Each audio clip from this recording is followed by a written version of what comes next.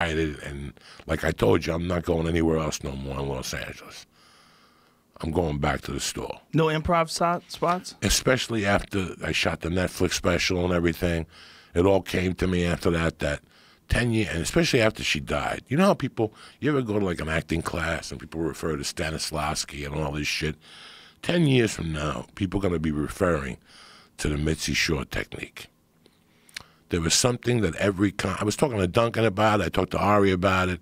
I know she said something to us at one point that we were like, wow, something. I remember I was telling this on my podcast that there was a time she didn't like you doing that in Nicole bit in the main room. Yeah, she hated it. She wouldn't let me do it in the main room. Yeah. In the original. How fucking crazy is that? That's to show you her genius in a way. Like she was like, Joe, you could light yourself on fire in the original room. I don't give a fuck. But in the main room, you can't do that because you're killing my room. Like the comics afterward just could not follow it. Like they could just not follow it. That lesson right there. It was a fucked up bit. The bit was about... It was brilliant, but think about it. There's no good versions of that bit anywhere. There's one version that I did that's up on you. It's terrible. It's a terrible version. There's no solid versions of that bit. But that bit was right when that guy died, J. Howard Marshall. He died, and it was all about him getting Anna Nicole Smith to do shit to him before he died. But Father, she's trying to take your money. I don't give a fuck. I want to get my balls licked or something like that. It was a crazy bit, but Mitzi didn't like it too because she didn't like bits that were making fun of old people because, you know, her health was deteriorating too. There was a couple of bits that she didn't like. There's a fucking picture of him. He's 1,000,000 years old, and she's hot as the sun, and she's sitting on his lap.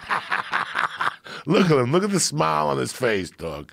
Yeah, oh, man, I loved him. I loved that whole scene. I loved what it was. I loved it because it was so blatant. You know, it was just so blatant. But she didn't like that bit. She didn't like the Hugh Hefner bit either. She didn't like that bit. When Hugh Hefner told those, look at it, she's kissing him. Oh my Jesus Christ! Oh, he's in a wheelchair while she's marrying him. I mean, it was a damn classic. That scene of him and her getting married. She's so young and so hot, and he's so old and wrecked and rich as fuck in a wheelchair. It's such a classic scenario. It was so good. You called her a Kentucky Fried Hooker. Yes. I had him call her a Kentucky Fried Hooker. Right. Like if she wanted that money, she had to do it. But she had to keep doing shit.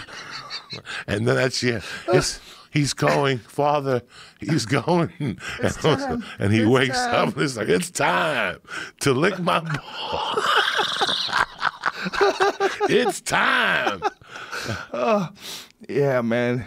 I just loved the fact that guy was that wealthy and yet still.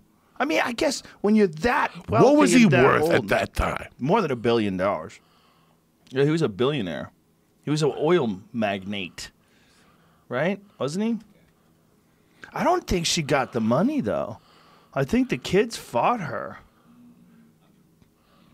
100 million. What? That's peanuts. It got her, dog. Anna Nicole Smith's daughter is now the 4th richest woman in the U.S. It's what? Oh, no, it says 37 billion though. That's the Koch brothers. Koch brothers. Oh, I see. He was 69th on the list. Oh, but 4th richest woman. Do you know out of the richest women in the world? Google the richest women in the world, like where they got their money from. It's rough. It's rough out there, guys. They ain't fucking starting businesses.